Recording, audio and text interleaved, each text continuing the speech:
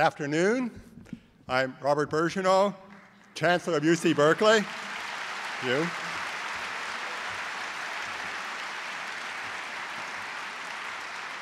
And Professor of Physics and Material Science and Engineering. It's my very great pleasure and privilege to welcome you to this very special event. I warmly welcome both those who have filled Zellerbach Hall today and the very many others who are watching this event by webcast. Today, we have the distinct honor of welcoming back to the Berkeley campus one of our nation's great leaders, the 42nd President of the United States, William Jefferson Clinton.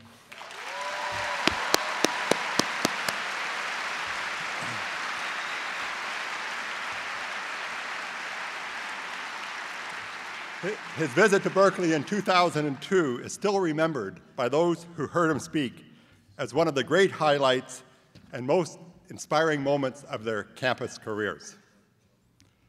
Most of you, our students who are here today, were pre-teens during his presidency.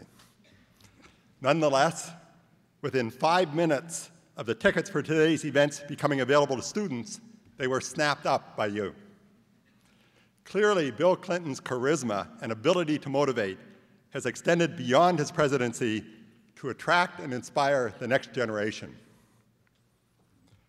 President Clinton is a leader by whom I was personally very inspired.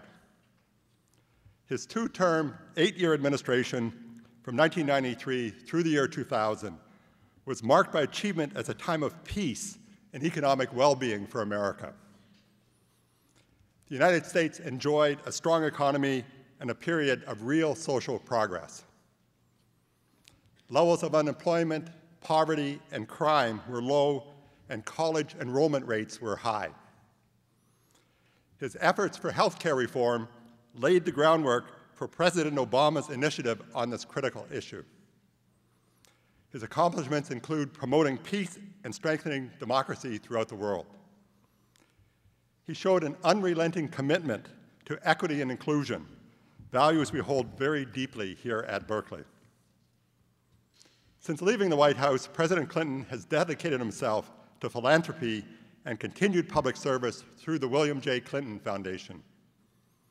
The stated goal of the foundation is strengthening the capacity of people throughout the world to meet the challenges of global interdependence. Most recently, he was invited by President Obama to lead, together with former President George W. Bush, an effort to help the Haitian people reclaim their country and rebuild their lives. He has been working tirelessly. We cannot help but be inspired by his dedication. It is the mission of a great public teaching and research university like Berkeley to serve the public good.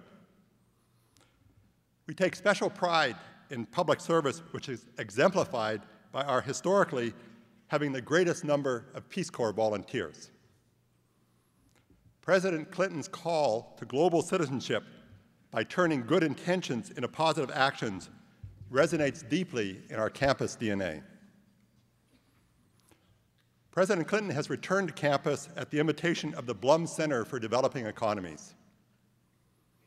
The Blum Center's goals for serving the poor of the world in a practical way are completely synonymous with the Clinton Foundation's focus on issues that demand urgent action, solutions, and measurable results. The Blum Center was established in March 2006, the end result of a conversation which I had with Richard Blum, a Berkeley alumnus, UC Regent, and philanthropist, and man deeply committed to alleviating human suffering. Dick's innovative idea, driven by his passion for alleviating poverty in the developing world, was to combine the knowledge and multidisciplinary expertise of our faculty with education and real-life experience for our students in the struggle against global poverty. Our deans and faculty responded enthusiastically. Dick's idea and personal generosity attracted other wonderful supporters, and the center was formed. The interest and eagerness of our students and faculty have been tremendous. Berkeley's commitment to public service, to making an impact on the world and helping those less fortunate, has made the center a remarkable and resounding success. Under the center's faculty director, S. Shankar Sastry, who is also our dean of the College of Engineering, the center spans UC Berkeley, UC Davis, UC San Francisco, and Lawrence Berkeley National Laboratory. It is educating and inspiring a new generation of global citizens to improve the well-being of the poor in developing countries in practical and engaged ways. We're most grateful to the Blum Center for Developing Economies for giving us this wonderful opportunity today to hear from President Clinton. And it's now my great pleasure to invite to the podium Richard Blum, who will introduce President Clinton.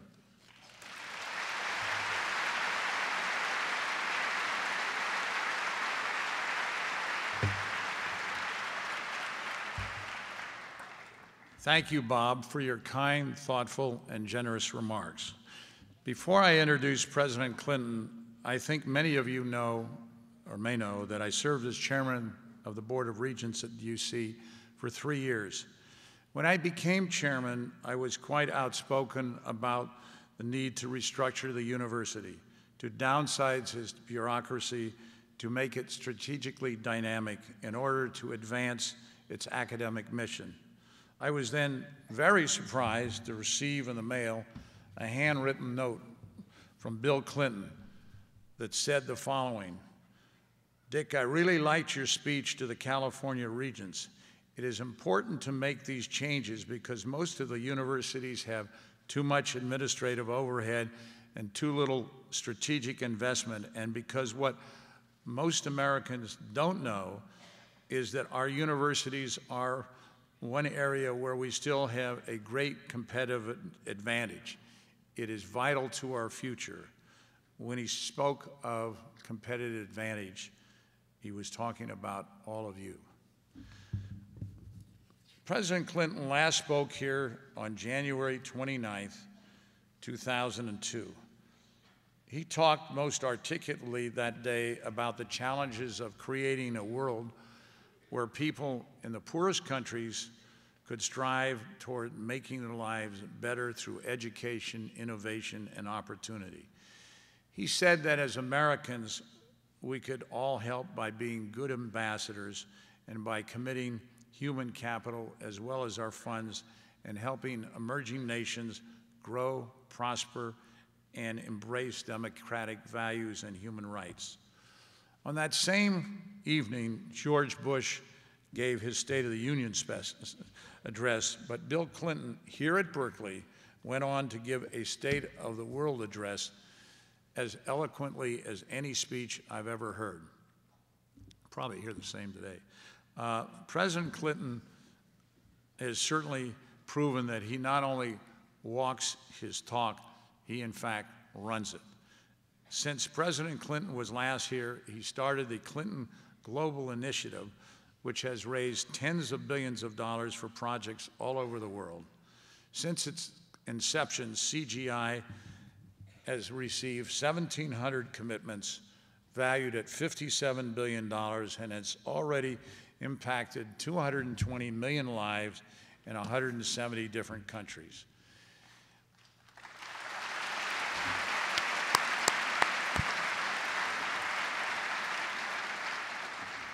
His CGI meetings in September in New York each year bring people from all over the world together who are committed to solving, as we are, the surrounding poverty, healthcare, and environmental and human rights issues. Some say the Clinton Global Initiative is a little bit like Davos. I think it's different. CGI is not a think tank, it's an action machine.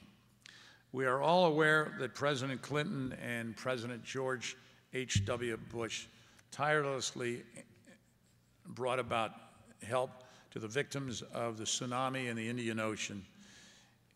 He has worked on Hurricane Katrina issues, and President Clinton is currently the UN Special Envoy to help Haiti in the aftermath of the earthquake, and I think, despite not feeling perfectly well, has been down there 2 times since it's happened.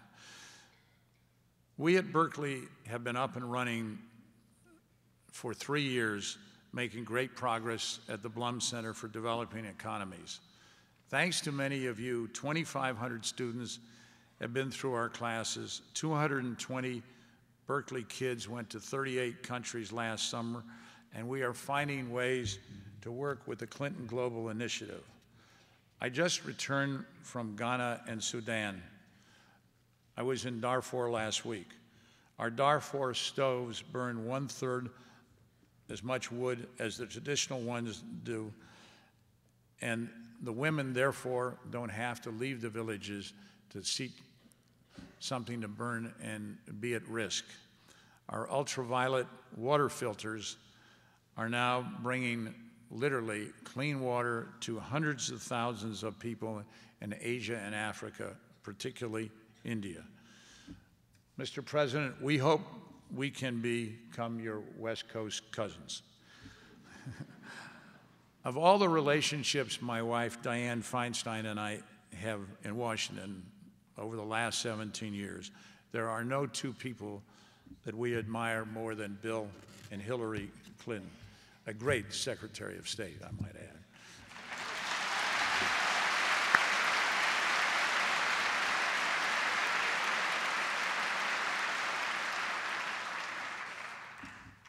I would now like to introduce my good friend, the 42nd President of the United States, William Jefferson Clinton. Thank you.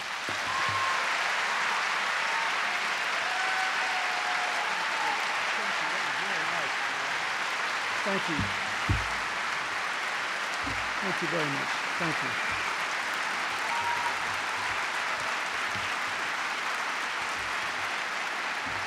Thank you. Thank you very much. Thank you. Thank you very much, first to my good friend Dick Blum for the introduction and the great work that the Blum Center does to improve the lives of people who live on less than $2 a day all over the world, about half the world's population. I thank Chancellor Bourgeois for welcoming me back to Berkeley. I'm glad to be here. I was shocked to be reminded that it was 8 years ago that I last spoke on this stage. You will find that as you get older, the years fly faster, and you remember things that you did with absolute clarity. It's just that you can't remember the year in which you did them. But I'm glad to be back. I remember well that day 8 years ago. I tried to speak about what I thought the nature of the 21st century world was and what the challenges facing America were. Today, I want to build on that, repeat very briefly some of the points I made then, but updated to this new decade.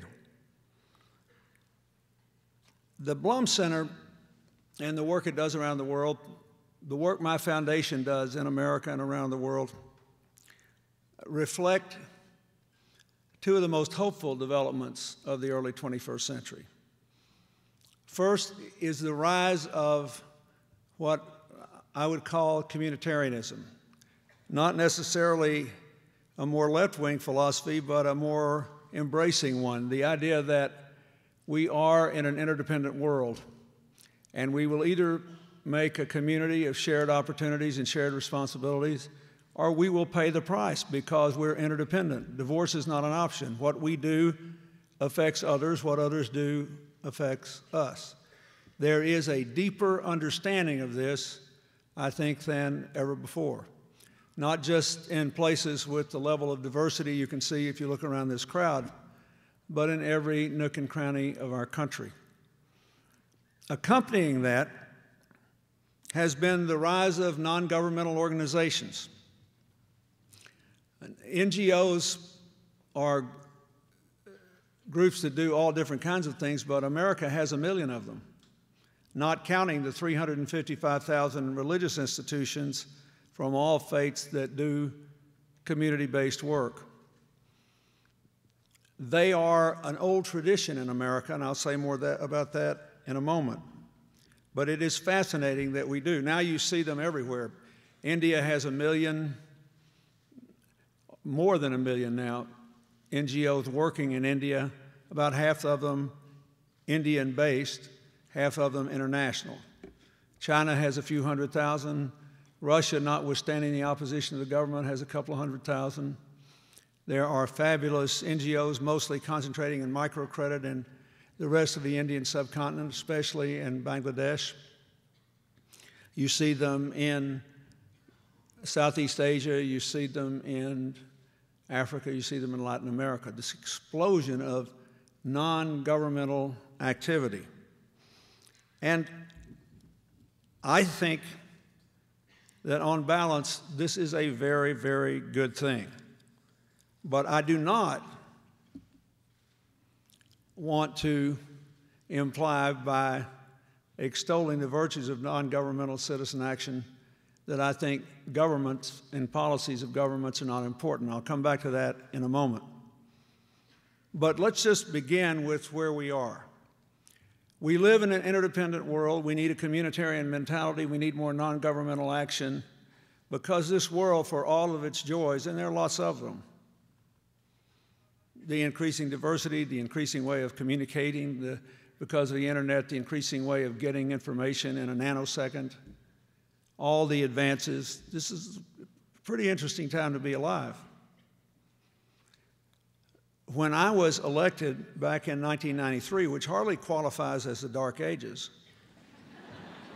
when I took office, there were a grand total of 50 sites on the World Wide Web. There have been more than that added since I've been talking. The day I took the oath of office, the average cell phone weighed 5 pounds.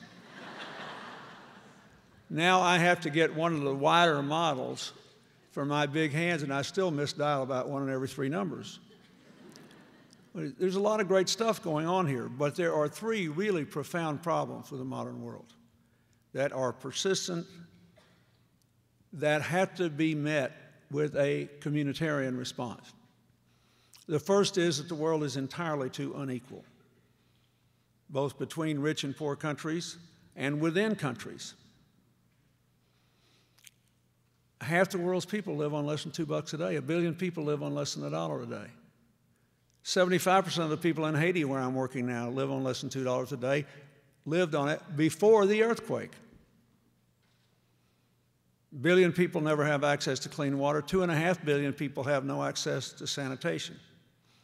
Think of all the things you take for granted here. You would be shocked if the air control system malfunctioned, if all the lights went out and we couldn't see each other, or if the sound system failed and you couldn't hear anything.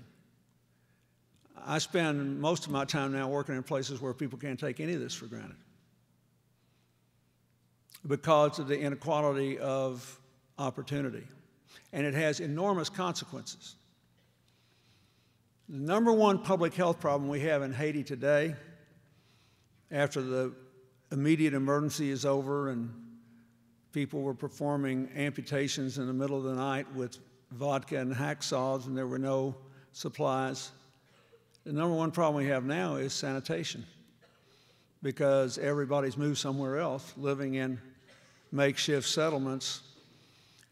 And I learned, much to my distress, when I started trying to help after the earthquake, even though I'd been working in Haiti a year before then, that none of the people who make latrines in the world, including compost toilets, ever developed any residual production capacity to account for a natural disaster.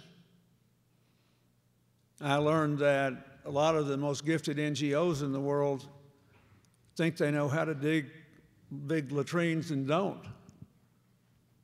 I learned all kinds of things because of the gap between rich and poor. We think we know what other people need sometimes, and we don't. This is unsustainable. You see it in healthcare. 1/4 of all the deaths on planet Earth last year, including those from natural disasters, from wars, from traditional heart disease and cancers, from violence and accidents. 1/4 of all deaths from AIDS, tuberculosis, malaria, and diseases related to dirty water, cholera, dysentery, diarrhea. 80% of the deaths in that last category are children under 5. which should tell you why I'm worried about the sanitation conditions in Haiti. Little children walking in makeshift settlements with one cut on their feet, stepping in the wrong puddle of water could lead to unbelievably dire consequences. By and large, these diseases are the diseases of the poor. You may know someone who will die of AIDS, but that's because they're among the few for whom medicine doesn't work anymore in America, or because they get off their treatment regime. By and large, these are the diseases of the poor and a manifestation of global inequality. We're trying to get the schools back up in Haiti again. 130 million people never go to school at all. And at least that many do go to schools, but they do so nominally. That is, their teachers aren't trained and they have no access to learning materials. Yet we know in the poorest countries, just 1 year of schooling adds 10% per year to earning capacity for life. And it's something to think about when, and I'll say more about this in a minute, but here you are in the crown jewel of the finest system of public higher education ever developed by anybody anywhere, under assault because of the economic conditions of our time. But you think about how many people there are who were born with the same mental capacity you do, that never even got to spend a day in school. So the world is entirely too unequal.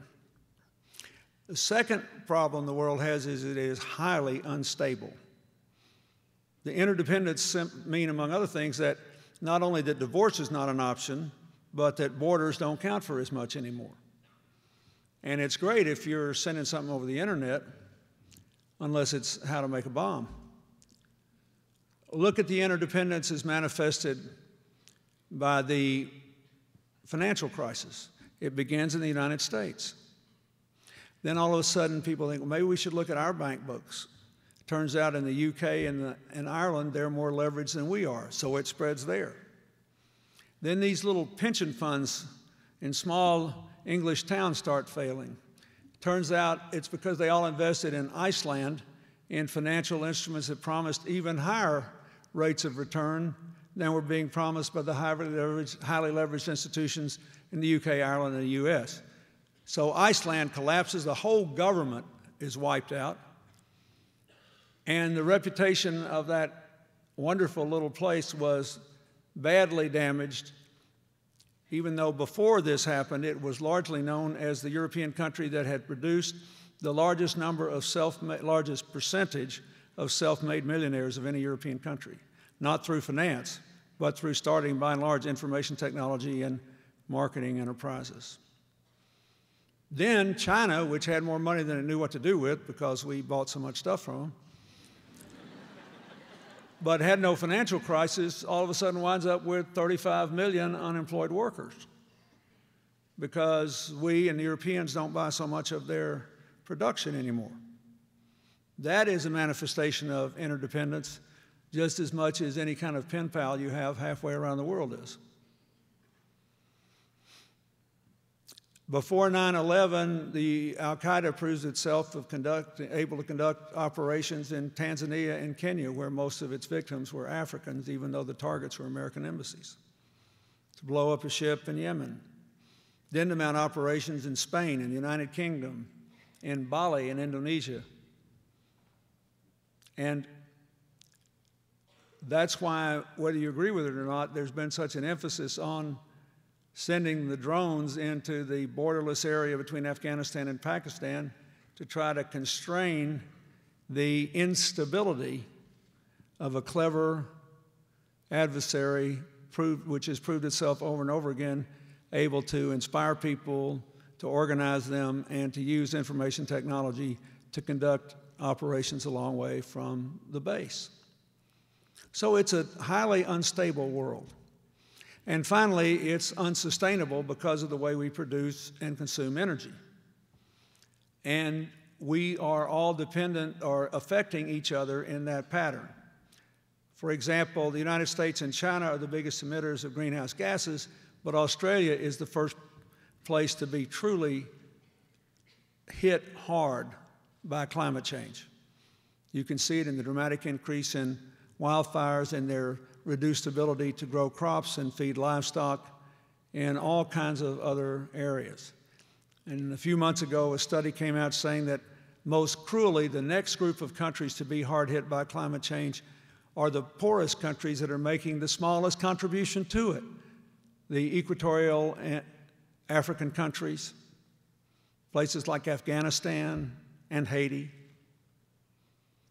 So that too is a form of interdependence. And I take it, I don't have to make the case here that notwithstanding the new energy given by the deniers of climate change, the fundamental settled science has not changed. And if somebody steals an email, a few emails out of the University of East Anglia and commits a crime, if they had been trying to prove that climate change was real, the same crowd that's extolling this theft would be asking that they be put in jail. But they steal the emails and doctor them up a little bit and make it look like this is a case that climate change doesn't exist. A relatively minor mistake is made by the International Panel on Climate Change by the United Nations, but it's a glaring one, acting as if there is a fixed date at which we will know the Himalayan glacier will melt, and all of a sudden people say, oh, it's not real, as if the Himalayan glaciers weren't melting. Oh, it's not 2035, it's 2039. Let's go back to sleep. So I personally believe that, and I want to say more about that in a minute, hold that thought, because I think that one of the problems with the way information is communicated in the modern world is if we're not careful, we all start majoring in the minors when we should be majoring in the majors. I don't think anything that I have seen or read has called into serious question the fact that the 10 hottest years on record have all occurred since 1995. I noticed one of the climate change opponents in the Senate the other day said, obviously this whole global warming thing was a hoax because they had a record snow in Washington. I think our friends in China and India and elsewhere would tell us that you cannot extrapolate from what is happening in Washington, D.C., a general rule for the world. You can't even extrapolate a general rule for America. And we have had a real cold February. But January was the warmest January ever recorded. They always kind of forget, they sort of leave that out. And while we were worried about how cold Washington, D.C. was, when the Olympics opened in Vancouver, if you'll remember, in the first week, one of the big problems was they didn't have enough snow and it was too slushy, and they were worried that some of the events would be dangerous because their weather was too warm. So I want you to keep that framework in mind.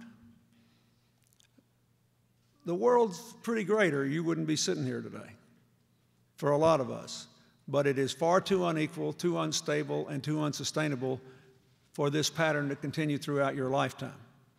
Therefore, the major job you will have is to build up the positive and reduce the negative forces of interdependence. If you ask me what my position is on anything, I may not give you the correct answer, but I'm sure I have the correct filter. That is, whatever your question is, my mind will immediately go to the following question.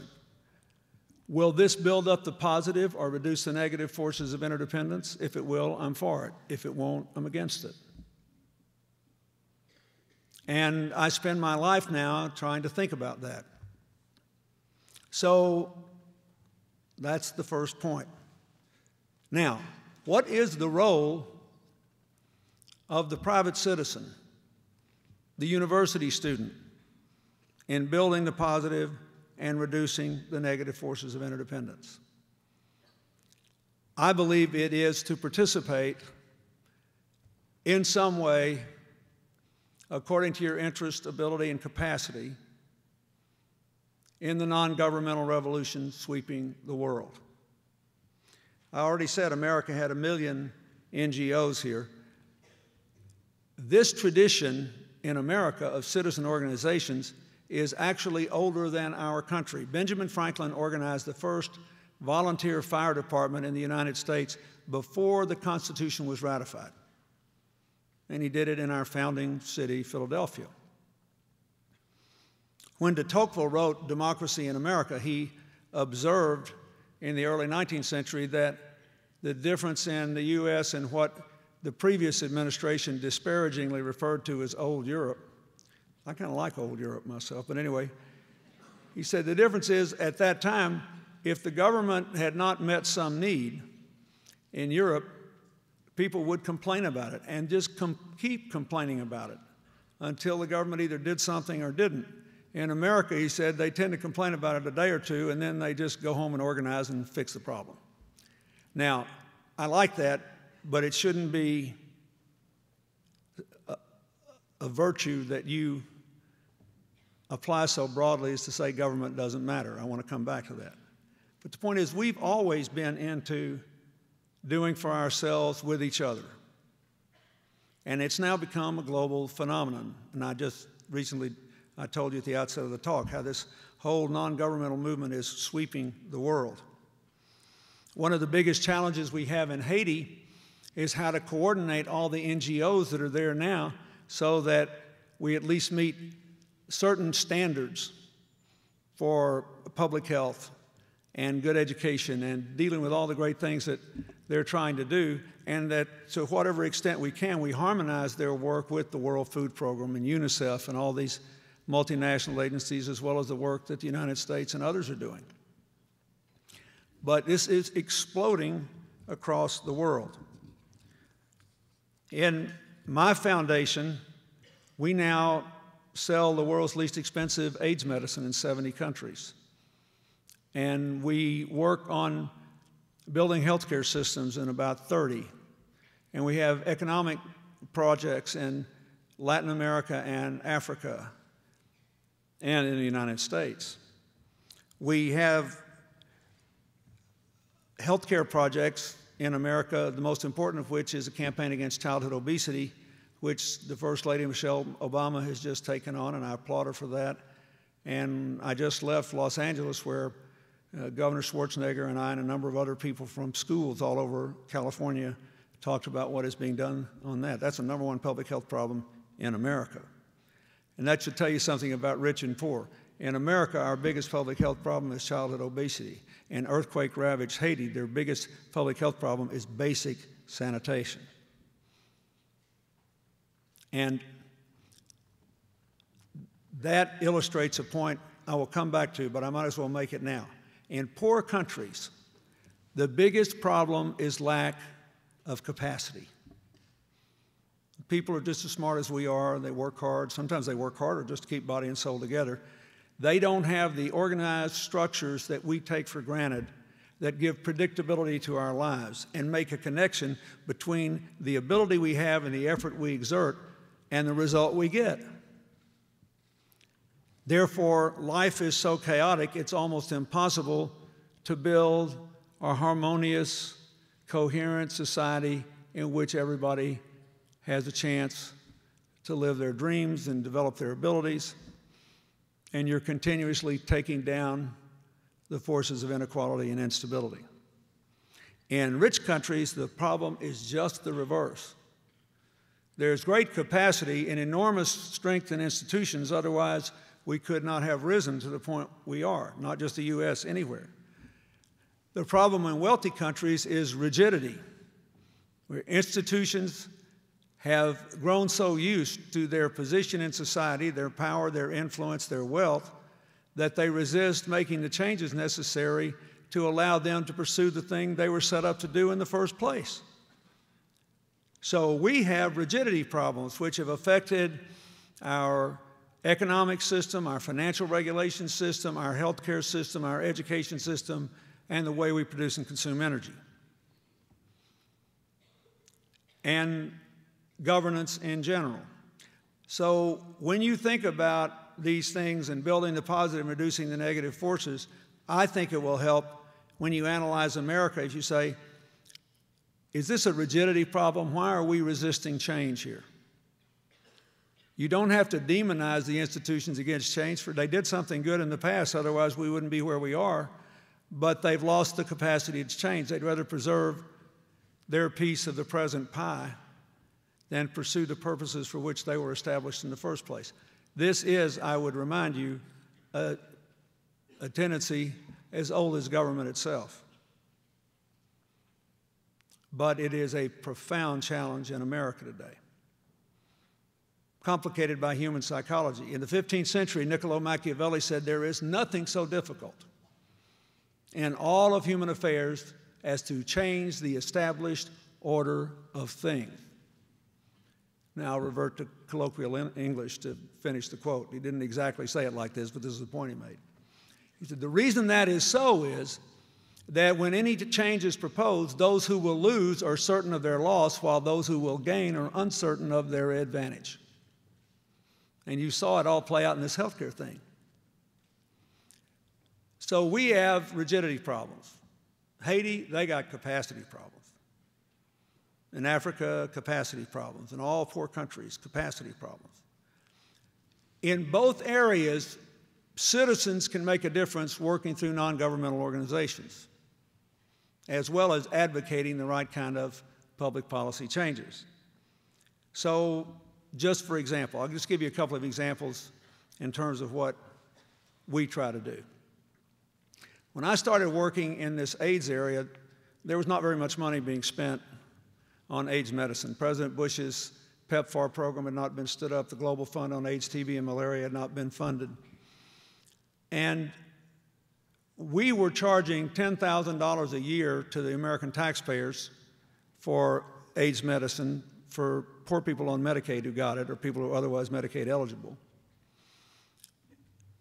Generic drugs were only $500 a year, produced largely in India and South Africa. Now that sounds cheap, but if you live in a country with a per capita income of under $1 a day, that's still a lot of money. If your government doesn't have the capacity to raise revenues brought from a broad spectrum of its earners, that's a lot of money. So when we looked at it, this is something that a non-governmental group can do that a governmental group wouldn't normally do.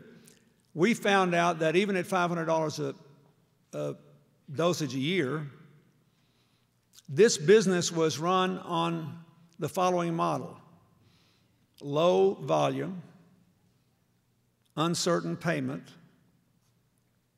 because these countries didn't have a lot of money, therefore high profit margin, so they could stay in business.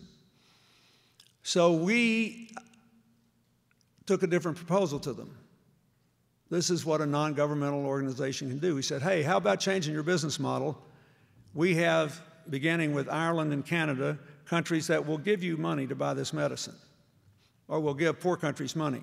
So we asked the manufacturers in India and South Africa, we said, how about changing your business model from low volume to high volume, from uncertain payment to certain payment, and therefore from high profit margins to low profit margins? In other words, stop running the AIDS drugs business as if it were a small town jewelry store, and start running it as if it were a huge grocery store. That's all we did.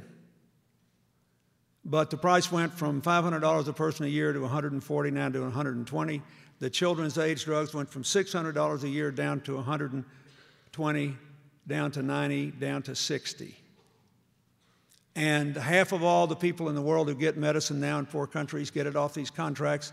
2/3 of all the children who get medicines get it off this contract. That's something a non-governmental organization can do to figure out how to do something faster, cheaper, better.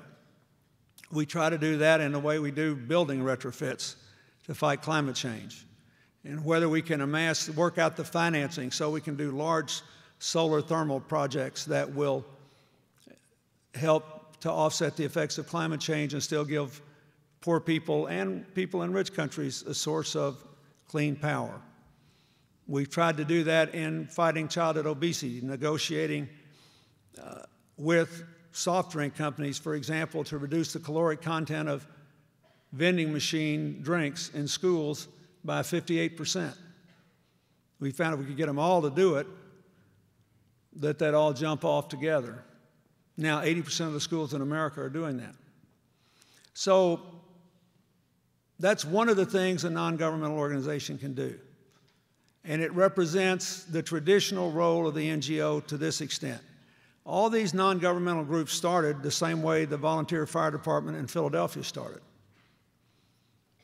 Because in any given moment in history, even if time comes when the economy's rocking along and everyone you vote for wins, and they do everything you think they ought to do, there will always be some gaps in the social fabric, some gaps between what the private economy will produce and the government can provide. And historically, the role of non-governmental groups has been to fill that space. Now, in addition to that, however, there are other things being done today. Innovation, the AIDS drug examples, and integration.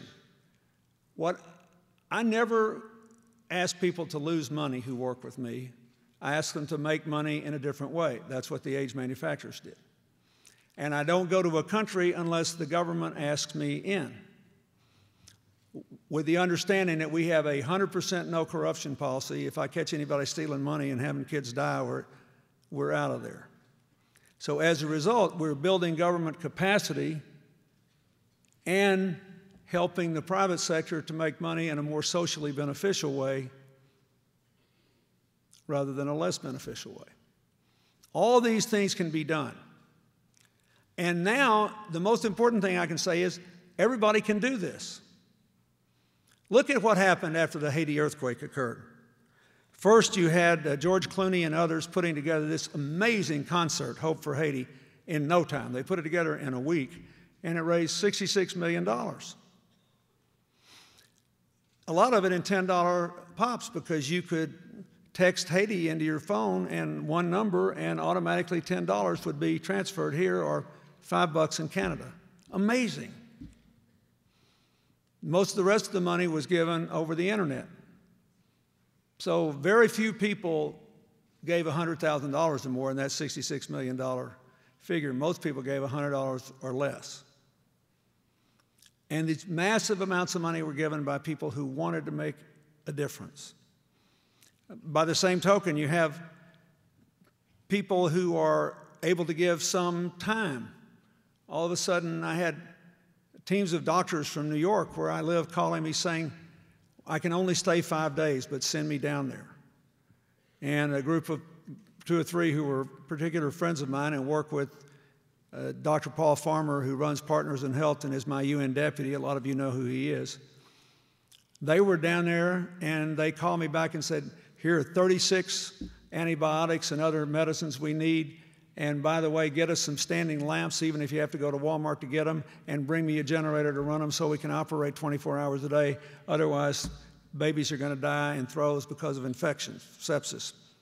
So I did it. All non-governmental groups.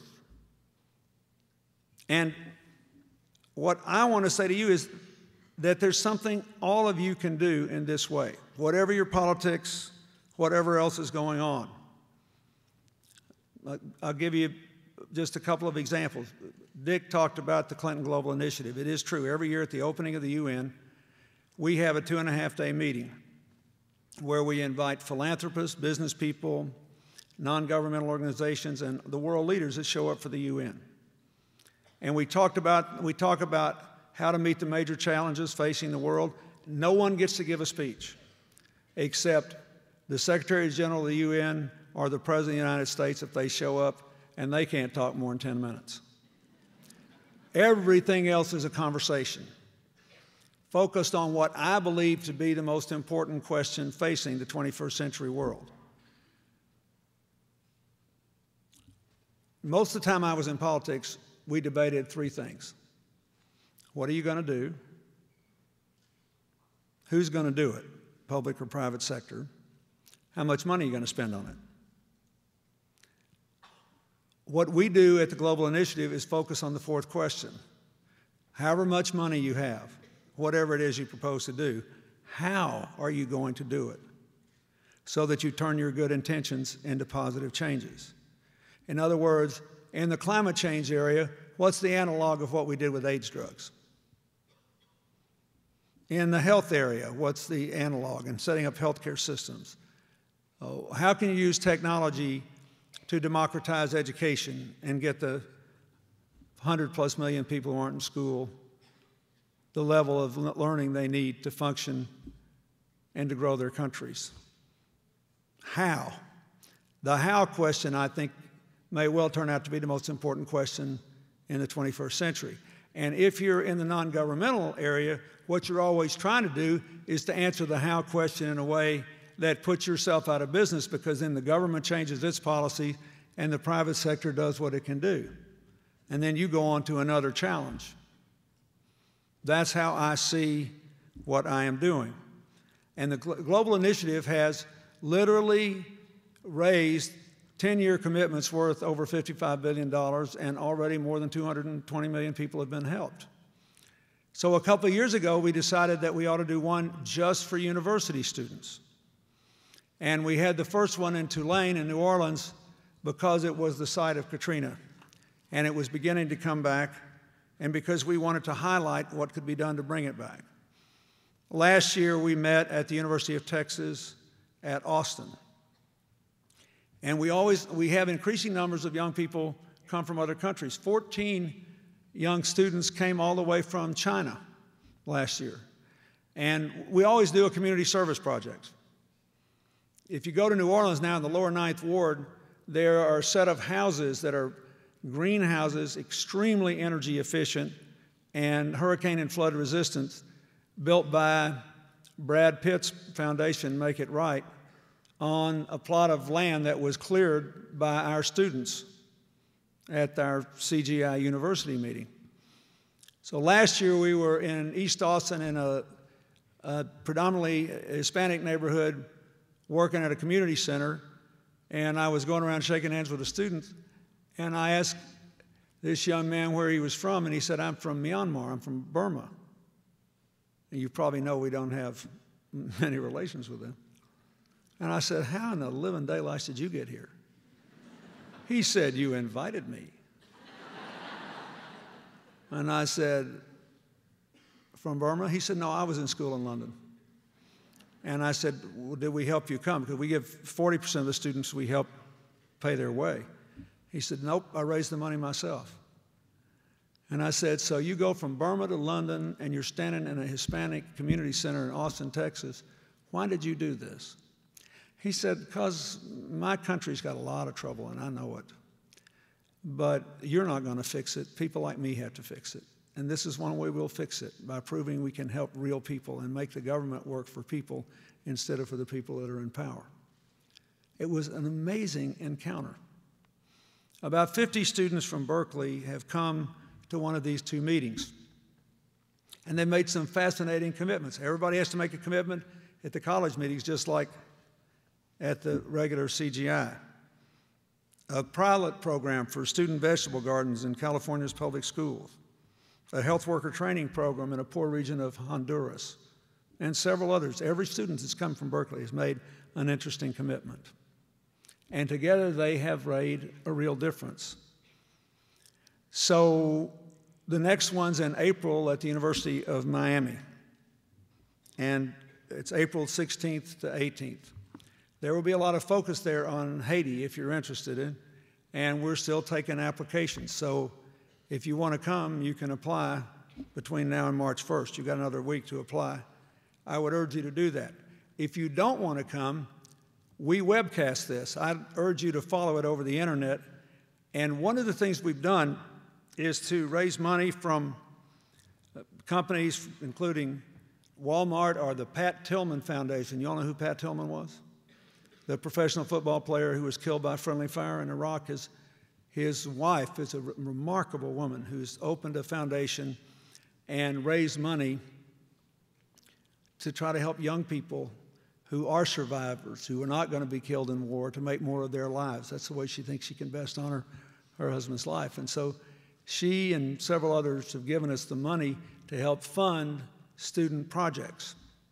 So this year, because there's a limit to the number of students who can actually physically come to Miami, if you don't want to come or you can't come, you can follow it on the internet and also apply for support for some project you have, even if you're not physically present at the Clinton Global Initiative University meeting.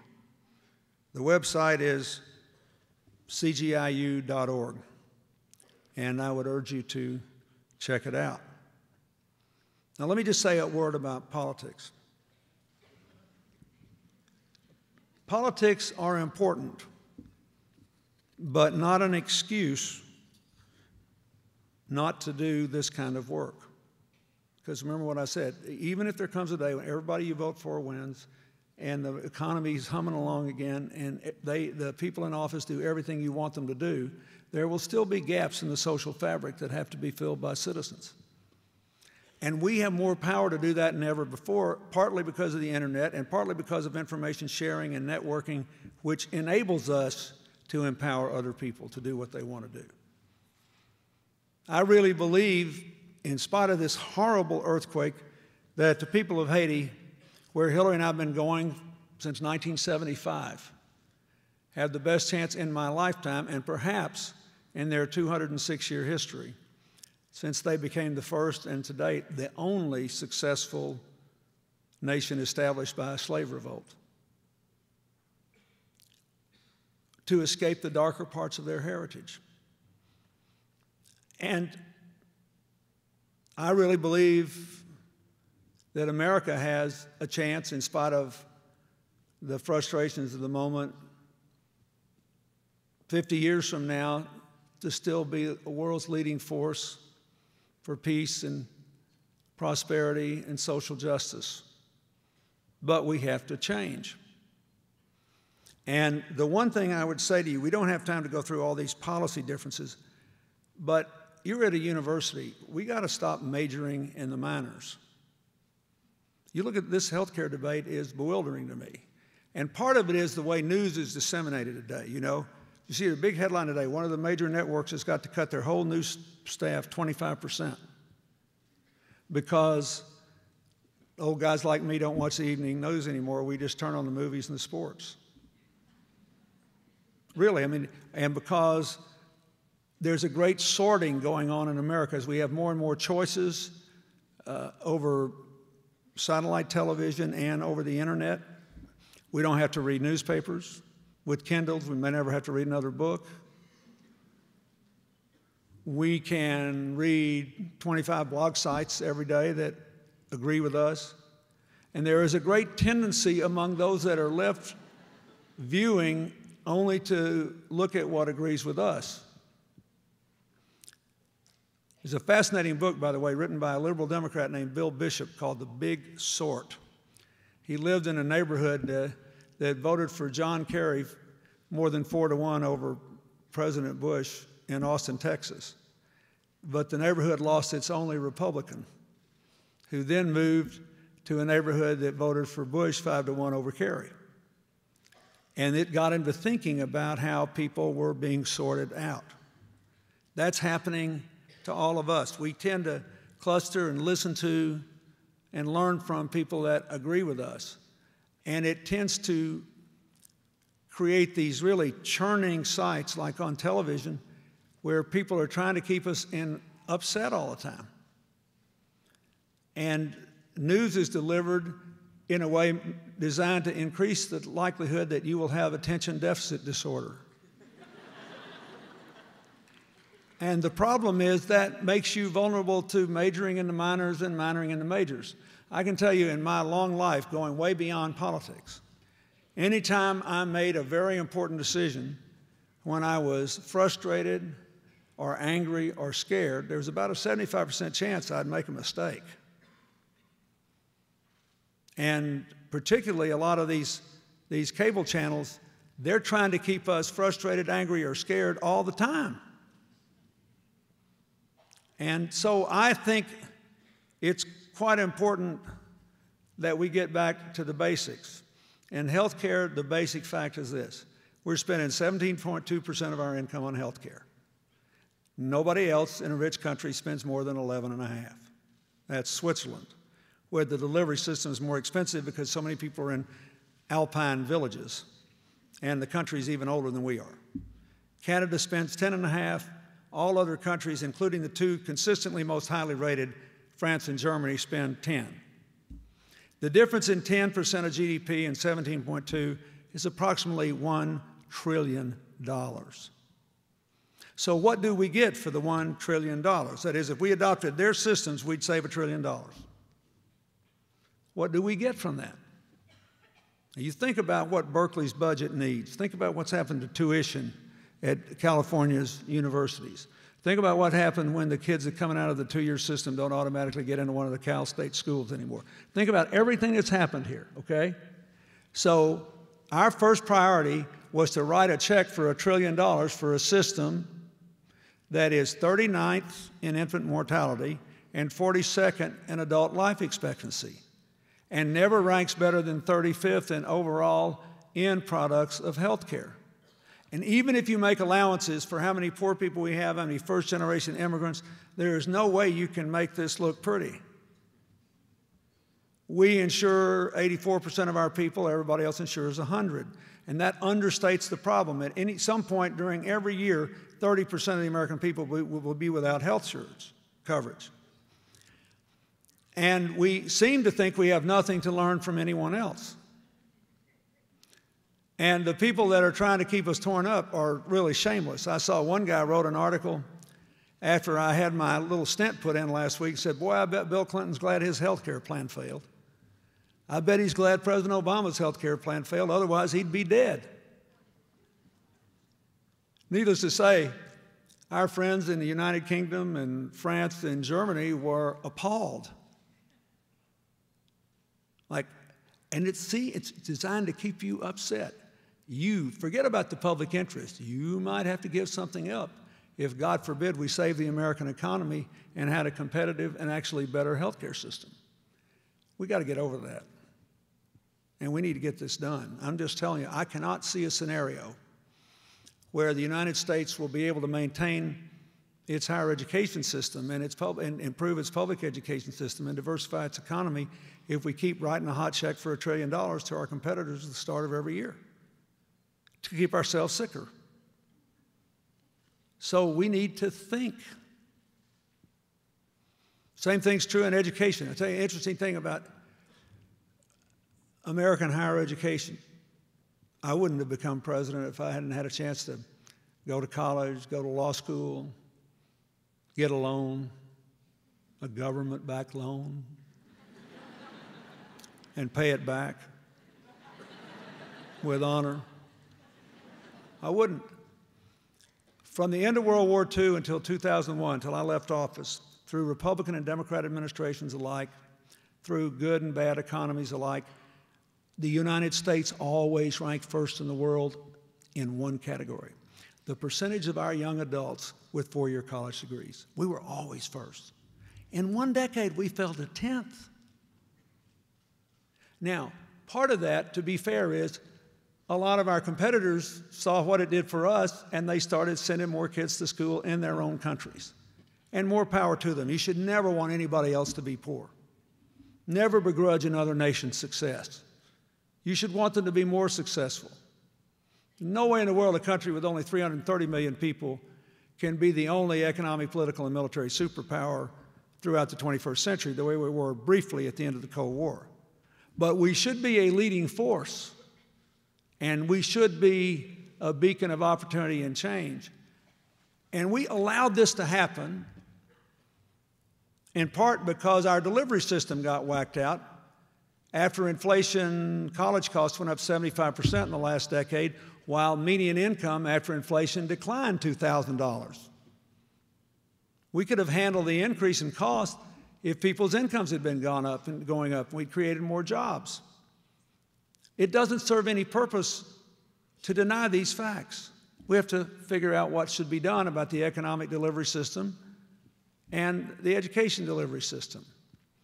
There are 100 countries that are more energy efficient than we are. Look, I'm all for solar and wind and geothermal and all of that. But America needs jobs today. You get 870 jobs for every $1 billion you put into coal plants. You put it into a nuclear plant, you can get 1,000 to 1,500. You put it into solar power, you get 1,900. You put it into wind, if you make and assemble the windmills where you put them up, you get 3,300 jobs. Every $1 billion you spend retrofitting buildings gets you 7,000 jobs. Unemployment in the construction industry is 17%. Why are we pretending that it is the end of economic life on our planet if we change the way we produce and consume energy? The truth is, it's the #1 ticket to a prosperous, broad-based economy in America and throughout the world in the 21st century. Why did nobody say?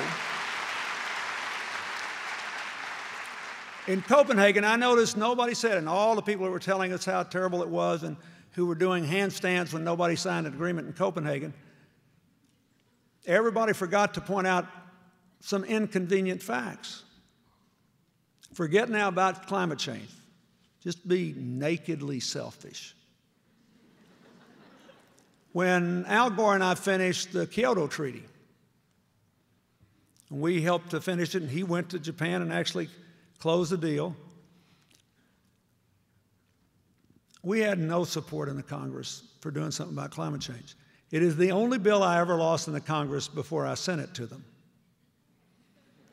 The Senate voted 98-0 against Kyoto before Al got off the airplane coming home. Why?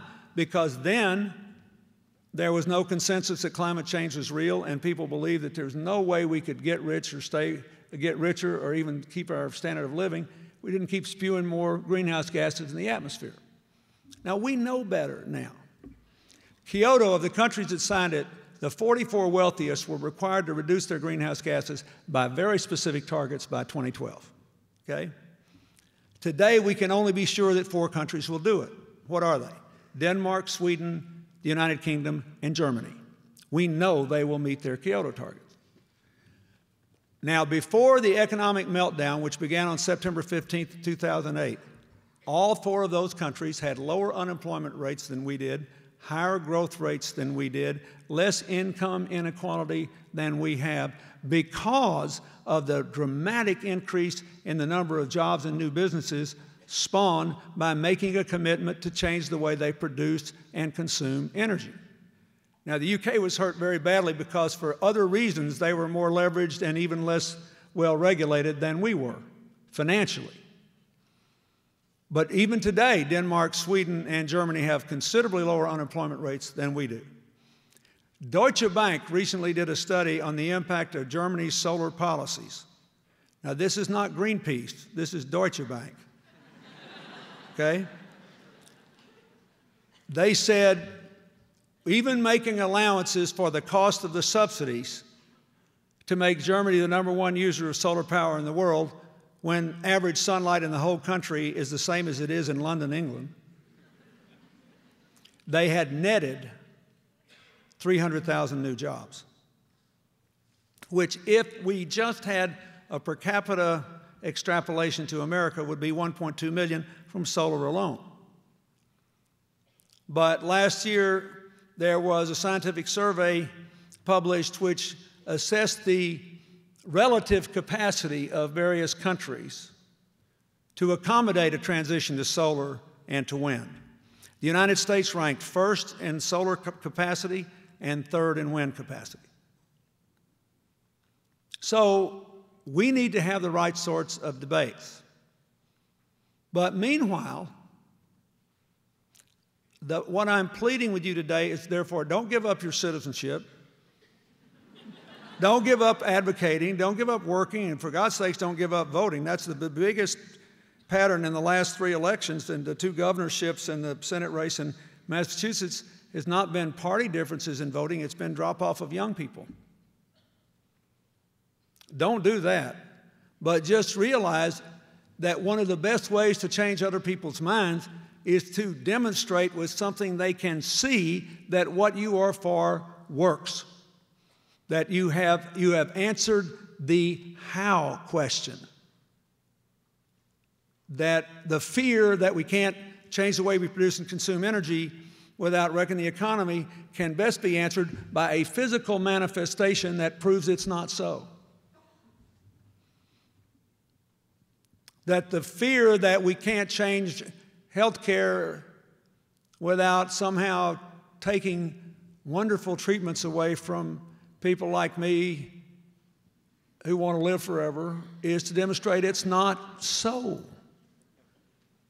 That the fear that you can't help poor people because there's just something wrong, they don't have it, can best be refuted by demonstrating that it is not so in Haiti and Africa and Latin America and Southeast Asia, anywhere. And so for all of your frustrations, and I have to tell you, you're living at the time in human history when the individual citizen, if he or she is a genuine communitarian, that is willing to make common cause with like-minded people and willing to look at the facts and not to major in the minors, can have more influence over the outcome of affairs than ever before. The future is in your hands. You got to be able to answer the how question, and you have to be willing to put yourselves on the line. Thank you, and good luck. Thank you. Thank you.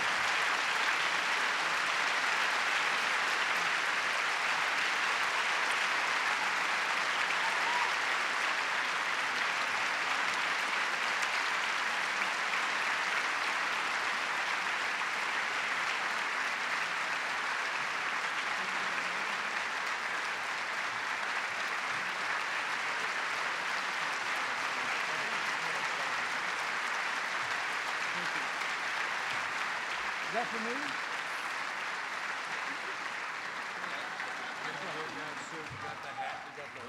What can I say? I'm corruptible. I love having this.